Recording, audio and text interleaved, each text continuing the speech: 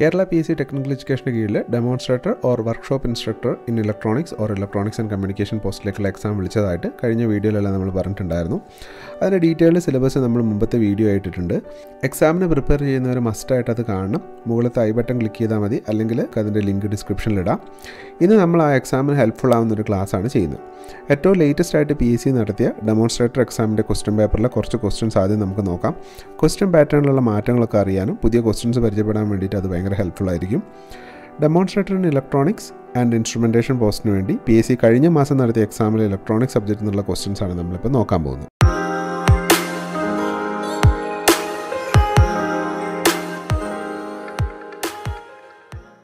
ഇപ്പോഴത്തെ എക്സാംസിന് മുഴുവൻ നമ്മൾ കണ്ടുവരുന്നൊരു ടൈപ്പ് ചോദ്യമാണ് നമ്മൾ ഒന്നാമതായിട്ട് ഡിസ്കസ് ചെയ്യാൻ പോകുന്നത്. അതിൽ ഒരു മൾട്ടിപ്പിൾ ആൻസർ ടൈപ്പ് ക്വസ്റ്റ്യൻസ് ആണ്. അതായത് ക്വസ്റ്റ്യൻ ഉണ്ടാവും, അതിന് ട്രൂ ആയിട്ടോ ഫോൾസ് ആയിട്ടോ സ്ഥിരീകരിക്കുന്ന കുറച്ച് സ്റ്റേറ്റ്മെൻറ്റ്സ് ഉണ്ടാവും. അതിൽ ആ സ്റ്റേറ്റ്മെൻറ്റ്സ് ഏതൊക്കെയാണ് ശരി എന്നുള്ളത് നമ്മൾ കണ്ടുപിടിക്കണം. അതാണ് നമ്മുടെ ആൻസറായിട്ട് വരിക. അപ്പോൾ ഇതുപോലത്തെ ഒരുപാട് ടൈപ്പ് ക്വസ്റ്റ്യൻസ് ഇപ്പോഴത്തെ PSC എക്സാമിന് ചോദിക്കുന്നുണ്ട്, എസ്പെഷ്യലി ടെക്നിക്കൽ എക്സാംസിന് ചോദിക്കുന്നുണ്ട്. അപ്പോൾ അതുപോലുള്ള ഒരു കൂട്ടം ക്വസ്റ്റ്യൻസാണ് നമ്മളിന്ന് കൺസിഡർ ചെയ്യാൻ പോണത്. ഇത് ഏറ്റവും റീസെൻ്റ് ആയിട്ട് ഡെമോൺസ്ട്രേറ്റർ എക്സാമിന് ചോദിച്ചിട്ടുള്ള ക്വസ്റ്റ്യൻസും കൂടിയാണ്. അതിലൊന്നാമത്തെ ക്വസ്റ്റ്യൻ നമുക്കൊന്ന് വായിച്ച് നോക്കാം. Which of the following is true about numerical aperture? Optical communication എന്നുള്ള ഒരു ക്വസ്റ്റ്യനാണിത്. ഒപ്റ്റിക്കൽ കമ്മ്യൂണിക്കേഷൻ സിസ്റ്റത്തിലാണ് ന്യൂമറിക്കൽ അപ്പർച്ചറൊക്കെ വരുന്നത്. അപ്പോൾ ഒപ്റ്റിക്കലിൽ തന്നെയുള്ള 2-3 ടൈപ്പ് ക്വസ്റ്റ്യൻസ് ആണ് ഇപ്പം നമ്മൾ ഇന്നത്തെ വീഡിയോയിൽ നമ്മൾ ഡിസ്കസ് ചെയ്യുന്നത്. അപ്പോൾ ഇത് ചോദിച്ചിരിക്കുന്നത് ന്യൂമറിക്കൽ അപ്പർച്ചർ എന്ന് പറയുന്നതിനെ പറ്റി ശരിയായിട്ടുള്ള സ്റ്റേറ്റ്മെൻറ്റ് ഏതാണെന്നാണ് ചോദിച്ചിരിക്കുന്നത്. Which of the following is true about numerical aperture. അത് നമുക്ക് ഓരോ സ്റ്റേറ്റ്മെൻറ്റായിട്ട് വായിച്ചു നോക്കാം. ഫസ്റ്റ് സ്റ്റേറ്റ്മെൻറ്റ് പറയുന്നത് NA, അതായത് numerical aperture determines the light gathering ability of fibre. Actually numerical aperture എന്ന് പറയുന്നത് ഒരു ഫൈബറിൻ്റെ ലൈറ്റ് ഗ്യാതറിംഗ് എബിലിറ്റി തന്നെയാണ്. അപ്പോൾ ഇത് അതിൻ്റെ ഡെഫിനേഷനാണ് ന്യൂമറിക്കൽ അപ്പർച്ചറിൻ്റെ. അപ്പോൾ ഫസ്റ്റ് സ്റ്റേറ്റ്മെൻറ്റ് എന്തായാലും ന്യൂമറിക്കൽ അപ്പർച്ചറിനെ പറ്റി ശരിയാണ്. രണ്ടാമത്തെ കാര്യം എന്ന് പറയുന്നത് it depends only on the refractive indices of the core and cladding. Actually numerical aperture എന്ന് പറഞ്ഞു കഴിഞ്ഞാൽ അതിൻ്റെ ഒരു എക്സ്പ്രഷൻ ഉണ്ട്. അപ്പോൾ ന്യൂമറിക്കൽ അപ്പർച്ചർ കാണാൻ വേണ്ടിയിട്ടുള്ള ഒരു ഇക്വേഷൻ എന്ന് വേണമെങ്കിൽ നമുക്ക് പറയാം. അതിൻ്റെ ഇക്വേഷൻ എന്ന് പറയുന്നത് √(n1² - n2² എന്നാണ്. അതിൽ n1 എന്ന് പറയുന്നത് കോറിൻ്റെ റിഫ്രാക്റ്റീവ് ഇൻഡെക്സും n2 എന്ന് പറയുന്നത് ക്ലാഡിങ്ങിൻ്റെ റിഫ്രാക്റ്റീവ് ഇൻഡെക്സുമാണ്. അപ്പോൾ ഈ ഒരു ഇക്വേഷൻ വഴി നോക്കുമ്പോൾ നമ്മൾ രണ്ടാമത്തെ സ്റ്റേറ്റ്മെൻറ്റ് ശരിയാണ് അല്ലേ. It depends only on the refractive indexes of core and cladding. കോറിൻ്റെയും ക്ലാഡിങ്ങിൻ്റെ refractive ഇൻഡെക്സസിനെ അത് ഡിപ്പെൻഡ് ചെയ്യുന്നുണ്ട്. അപ്പോൾ രണ്ടാമത്തെ സ്റ്റേറ്റ്മെൻറ്റ് റെഡിയാണ്. മൂന്നാമത്തെ സ്റ്റേറ്റ്മെൻറ്റ് പറയുന്നത് it's value ranges from 0.5 to 1. Actually നമുക്ക് ഈ കോറിൻ്റെയും ക്ലാഡിങ്ങിൻ്റെയും റിഫ്രാക്റ്റീവ് ഇൻഡെക്സ് എത്രയായിരിക്കും എന്ന് നമുക്ക് മുൻകൂട്ടി പറയാൻ പറ്റില്ല. ഇനി അങ്ങനെ ഏതെങ്കിലും വാല്യൂ കൊടുത്താൽ തന്നെ അതിൻ്റെ വാല്യൂ എപ്പോഴും 0.5-ലും 0.1-ൻ്റെ ഇടയിലിരിക്കണമെന്ന് യാതൊരു നിർബന്ധവുമില്ല. ഏതിൻ്റെ വാല്യൂ? Numerical അപ്പർച്ചറിൻ്റെ value. കാരണം ഈ ഇക്വേഷനിൽ n1-നും n2-നും വാല്യൂ കൊടുക്കുമ്പോഴാണല്ലോ നമുക്ക് ന്യൂമറിക്കൽ അപ്പർച്ചർ കിട്ടുന്നത്. അപ്പോൾ നമുക്ക് ഈ സ്റ്റേറ്റ്മെൻറ്റ് ട്രൂ ആയിട്ട് നമുക്ക് ന്യൂമറിക്കൽ അപ്പർച്ചറിനെ പറ്റി കരുതാനാവില്ല. It's value ranges from 0.5 to 0.1. അത് ശരിയായിക്കൊള്ളണമെന്ന് നിർബന്ധമില്ല. അപ്പോൾ നമുക്ക് എന്ത് ചെയ്യാം? അതിനെ നമുക്ക് തെറ്റിടാം. അടുത്ത സ്റ്റേറ്റ്മെൻറ്റ് പറയുന്നത് it is defined as sign of critical angle. അപ്പോൾ ഇവർ പറയുന്നത് ന്യൂമറിക്കൽ അപ്പർച്ചർ എന്ന് പറയുന്നത് രണ്ടാമത്തെ എക്സ്പ്രഷനായിട്ട് sign of the critical angle എന്നാണ് പറയുന്നത്. ആക്ച്വലി ന്യൂമറിക്കൽ അപ്പർച്ചറിന് ഒരു എക്സ്പ്രഷൻ കൂടിയുണ്ട്. ആ എക്സ്പ്രഷൻ എന്ന് പറയുന്നത് സൈൻ θA എന്നാണ് പറയുക. ഈ തീറ്റ എന്ന് പറയുന്നതിന് നമ്മൾ ക്രിട്ടിക്കൽ ആംഗിൾ എന്നല്ല പറയുക, പകരം ആക്സെപ്റ്റൻസ് ആംഗിൾ എന്നാണ് പറയുക. അപ്പോൾ ആക്സെപ്റ്റൻസ് ആംഗിൾ എന്ന് പറയുന്ന ഒരു കൺസെപ്റ്റ് ഉണ്ട് ഒപ്റ്റിക്കൽ ഫൈബർ കമ്മ്യൂണിക്കേഷൻ്റെ അകത്ത്. അതായത് ഒരു പർട്ടിക്കുലർ ആംഗിളിൻ്റെ ഉള്ളിൽ വരുന്ന റേസിനെ മാത്രമേ ഫൈബറിൻ്റെ ഉള്ളിലേക്ക് നമുക്ക് കടത്തി വിടാൻ പറ്റുള്ളൂ. അങ്ങനെയുള്ള ആംഗിളിനെയാണ് നമ്മൾ ആക്സെപ്റ്റൻസ് ആംഗിൾ എന്ന് പറയുന്നത്. അപ്പോൾ ആക്സെപ്റ്റൻസ് ആംഗിളിൻ്റെ സൈനാണ് എന്ത്? ന്യൂമറിക്കൽ അപ്പർച്ചർ എന്ന് പറയുന്നത്. അപ്പോൾ ഇവിടെ പറഞ്ഞിരിക്കുന്നത് എന്താ? It is defined as sign of critical angle. Critical ആംഗിളിൻ്റെ sign അല്ല എന്ത്? ന്യൂമറിക്കൽ അപ്പർച്ചർ എന്ന് പറയുന്നത്. അപ്പോൾ നാലാമത്തെ സ്റ്റേറ്റ്മെൻറ്റ് ഇവിടെ തെറ്റാണ്. അപ്പോൾ ആക്ച്വലി ട്രൂ ആയിട്ടുള്ളത് ഏതൊക്കെയാണ്? ആദ്യത്തെ 2 സ്റ്റേറ്റ്മെൻറ്റ്സ് മാത്രമാണ് ന്യൂമറിക്കൽ അപ്പർച്ചറിനെ പറ്റി ശരിയായിട്ടുള്ളത്. Numerical aperture determines the light gathering ability of the fibre. അതുപോലെ it depends only on the refractive indices of core and cladding. അപ്പോൾ ശരിക്ക് ആൻസറായിട്ട് വരിക ഏതാ അവിടെ? Only 1 and 2 are true. Option C ആണ് ഇവിടുത്തെ കറക്റ്റ് ആൻസറായിട്ട് നമുക്ക് പറയാൻ പറ്റുന്നത്. ഓക്കെ, അപ്പോൾ ഇങ്ങനെ ഈ ഒരു ക്വസ്റ്റ്യനിൽ തന്നെ 3-4 സ്റ്റേറ്റ്മെൻറ്റ് വായിച്ച് നോക്കിയിട്ട് നമ്മൾ ആൻസർ കണ്ടുപിടിക്കേണ്ടതായിട്ട് വരും.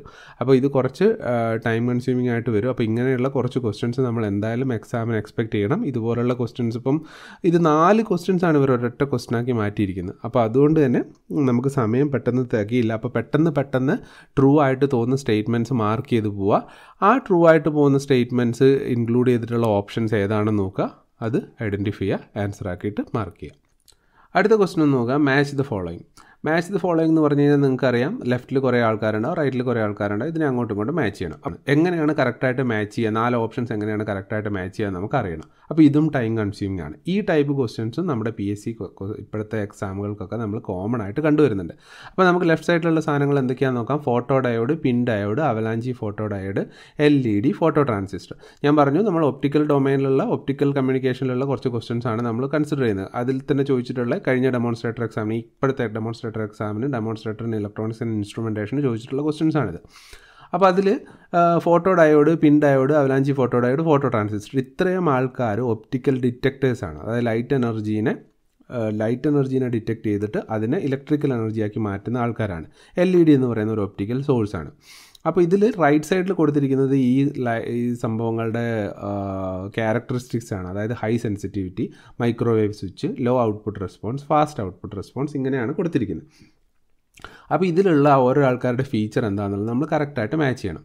അപ്പോൾ ഇങ്ങനെയുള്ള ക്വസ്റ്റ്യൻസ് ആൻസർ ചെയ്യാൻ വേണ്ടിയിട്ടൊരു ട്രിക്ക് ഉണ്ട്. എന്താ ട്രിക്ക് എന്ന് വെച്ച് കഴിഞ്ഞാൽ, നമുക്ക് ഇതിൻ്റെ അകത്ത് നമ്മുടെ ഭാഗ്യത്തിനനുസരിച്ച് ഏതെങ്കിലും ഓരോ ഓപ്ഷൻ നമുക്ക് കൃത്യമായിട്ട് അറിയണ്ടാവും. ഇവിടെ മൈക്രോവേവ് സ്വിച്ച് എന്ന് പറയുന്ന ഒരു ഓപ്ഷൻ ഉണ്ട് ഈ റൈറ്റ് സൈഡിൽ. അപ്പോൾ മൈക്രോവേവ് സ്വിച്ചായിട്ട് ഈ ലെഫ്റ്റ് സൈഡിലുള്ള ആരോ ഒരാൾ വർക്ക് ചെയ്യുന്നുണ്ട്.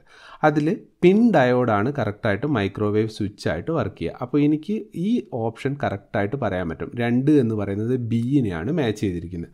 അപ്പോൾ 2 ബിയുമായിട്ട് മാച്ച് ചെയ്തിട്ടുള്ള ഓപ്ഷൻസ് ഏതാണെന്ന് നോക്കിയിട്ട് എനിക്ക് ആൻസർ വരാൻ സാധ്യത അതാണെന്ന് പറയാൻ പറ്റും.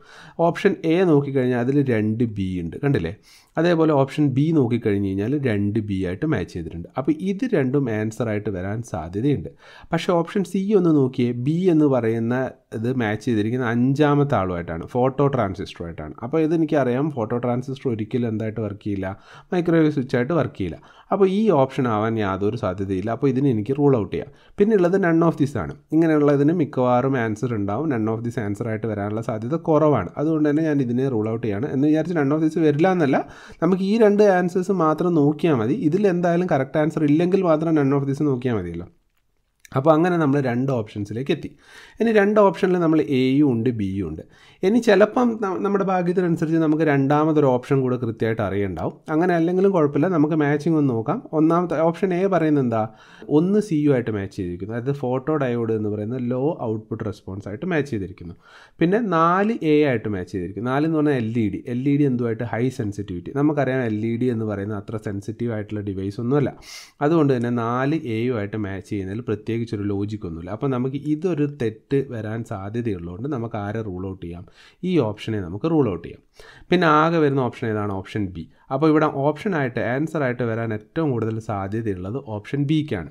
ഓപ്ഷൻ ബിയിലുള്ള മാച്ചിങ് എങ്ങനെയാണെന്ന് നോക്കാം. ഓപ്ഷൻ ബിയിൽ പറഞ്ഞിരിക്കുന്നത് 1 DU-ആയിട്ട്, അതായത് ഫോട്ടോ ഡയോഡ് എന്ന് പറയുന്നത് ഫാസ്റ്റ് ഔട്ട്പുട്ട് റെസ്പോൺസുമായിട്ട് മാച്ച് ചെയ്തിരിക്കുന്നു. ഫോട്ടോ ഡയോഡ് എന്ന് പറയുന്ന ഡിറ്റക്ടറാണ്. ഡിറ്റക്ടറിന് ഫാസ്റ്റ് ഔട്ട്പുട്ട് റെസ്പോൺസ് എന്ന് പറയുന്നത് അതിൻ്റെ ഒരു ക്യാരക്ടറിസ്റ്റിക്സ് ആണ്. അടുത്തത് എന്താ പറയുന്നത്, 2B നമ്മൾ ഓൾറെഡി പറഞ്ഞു. 3A എന്ന് പറഞ്ഞാൽ അവലാഞ്ചി ഫോട്ടോ ഡയോഡ് എന്ന് പറയുന്ന ഹൈ സെൻസിറ്റിവിറ്റി ആയിട്ട് മാച്ച് ചെയ്തിരിക്കുന്നു. അവലാഞ്ചി ഫോട്ടോ ഡയോഡ് എന്ന് പറയുന്ന ഒരു ഫോട്ടോ ഡിറ്റക്ടർ തന്നെയാണ്. ഈ ഫോട്ടോ ഡിറ്റക്ടറിൻ്റെ പ്രത്യേകത എന്താണെന്ന് വെച്ച് കഴിഞ്ഞാൽ അതിൻ്റെ അകത്ത് അവലാഞ്ചി മൾട്ടിപ്ലിക്കേഷൻ വഴിയാണ് ഡിറ്റക്ഷൻ നടക്കുന്നത്. അങ്ങനെ വെച്ച് കഴിഞ്ഞാൽ ഒരു ലൈറ്റ് വന്ന് വീഴുന്ന സമയത്ത്, ഒരു ഫോട്ടോൺ വന്ന് വീഴുന്ന സമയത്ത് അതിലൊരു ചാർജ് കാരിയേഴ്സ് ഫ്രീ ആക്കപ്പെടുകയും ആ ചാർജ് കാരിയർ അടുത്ത ചാർജ് കാരിയേഴ്സിനെ ഫ്രീ ആക്കുകയും ചെയ്യുന്നു. അങ്ങനെ ഒരു അവലാഞ്ചി മൾട്ടിപ്ലിക്കേഷൻ ഉണ്ടായിട്ട് അത് പ്രകാരമാണ് അവിടെ ഡിറ്റക്ഷൻ നടക്കുന്നത്. അപ്പോൾ അതുകൊണ്ട് തന്നെ അത് ഹൈ സെൻസിറ്റീവ് ഫിനോമിനനാണ്. അതുകൊണ്ട് തന്നെ അവലാഞ്ചി ഫോട്ടോ ഡയോഡ് എന്ന് പറയുന്നത് ഹൈലി സെൻസിറ്റീവ് ആയിട്ടുള്ള ഒരു ഡിവൈസാണ്. അപ്പോൾ ആ ഓപ്ഷനും കറക്റ്റാണ്. പിന്നെ വരുന്ന 5C ആണ്, അതായത് ഫോട്ടോ ട്രാൻസിസ്റ്റർ എന്ന് പറയുന്നത് ലോ ഔട്ട്പുട്ട് റെസ്പോൺസ് എന്താണ് എന്നുള്ളത് ഇവർ ഉദ്ദേശിച്ചത് എന്താണെന്ന് എനിക്കറിയില്ല. കാരണം ഇവിടെ ഫാസ്റ്റ് ഔട്ട്പുട്ട് റെസ്പോൺസ് ഉള്ളതുകൊണ്ട് ഇവിടെ സ്ലോ ഔട്ട്പുട്ട് റെസ്പോൺസ് ആണ് അവർ ഉദ്ദേശിച്ചതെന്ന് അറിയില്ല.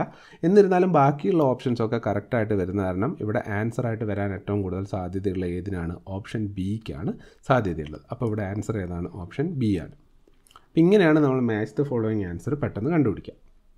അതിനിടയിൽ ഒരു കാര്യം കൂടെ പറഞ്ഞോട്ടെ, ഈ എക്സാമിന് ഹെൽപ്ഫുൾ ആവുന്ന ഇലക്ട്രോണിക്സ് ആൻഡ് കമ്മ്യൂണിക്കേഷൻ ഡിസിപ്ലിനിലെ കുറേ ക്ലാസ്സുകൾ നമ്മൾ ഓൾറെഡി ചെയ്തിട്ടുണ്ട് ചാനലിൽ. അതിൻ്റെ എല്ലാ ലിങ്കും ഡിസ്ക്രിപ്ഷനിലുണ്ട്, നിങ്ങൾക്ക് കണ്ടു നോക്കാവുന്നതാണ്.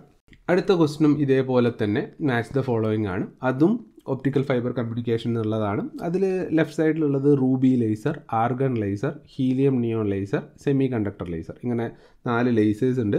ആ ഓരോ ലേസറിൻ്റെയും പ്രത്യേകതയാണ് ഇപ്പം റൈറ്റ് സൈഡിൽ കൊടുത്തിരിക്കുന്നത്. ഇതേപോലെ തന്നെ നേരത്തെ പറഞ്ഞ പോലെ തന്നെ നമുക്ക് ഷുവർ ഷോട്ടായിട്ട് അറിയുന്ന ഏതെങ്കിലും ഒരു ഫിനോമിനൻ ആദ്യം ഐഡൻറ്റിഫൈ ചെയ്യുക.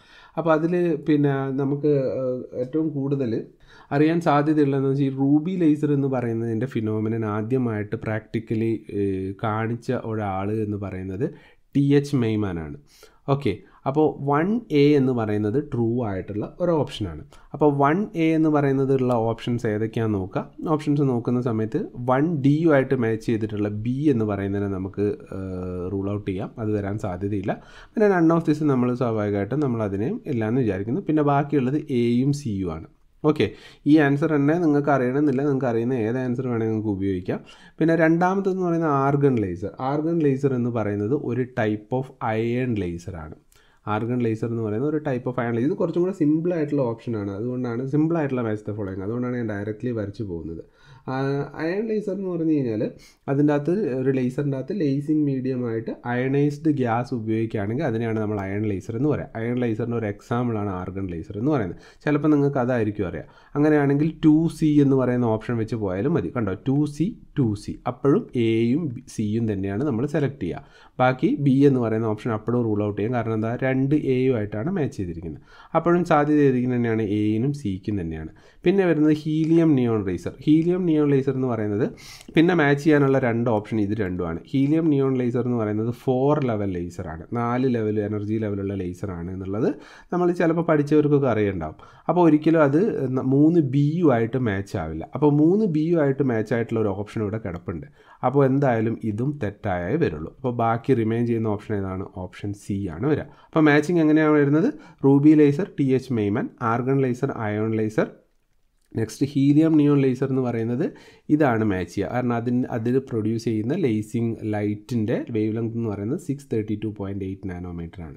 പിന്നെ ലാസ്റ്റ് വരുന്ന സെമി കണ്ടക്ടർ ലേസർ എന്ന് പറയുന്നത് 2 ലെവൽ ലേസറാണ്. ചില ആൾക്കാർക്ക് ഇതായിരിക്കും അറിയാം കേട്ടോ, സെമി കണ്ടക്ടർ ലേസർ എന്ന് പറയുന്നത് 2 ലെവൽ ലേസർ ആണ് എന്നുള്ള ഫിനോമിനൻ ആയിരിക്കും ചിലപ്പോൾ അറിയാം. അപ്പോൾ അത് വെച്ച് പോയി കഴിഞ്ഞാൽ നമുക്ക് ട്രബിൾ ഷൂട്ട് ചെയ്ത് തെറ്റേതാന്നുള്ളത് ഐഡൻറ്റിഫൈ ചെയ്യാൻ പറ്റും. ഓക്കെ, അപ്പോൾ ഇവിടെ ആൻസറായിട്ട് ഏതാ വരിക? ഓപ്ഷൻ C ആണ് ഇവിടെ ആൻസറായിട്ട് വരിക.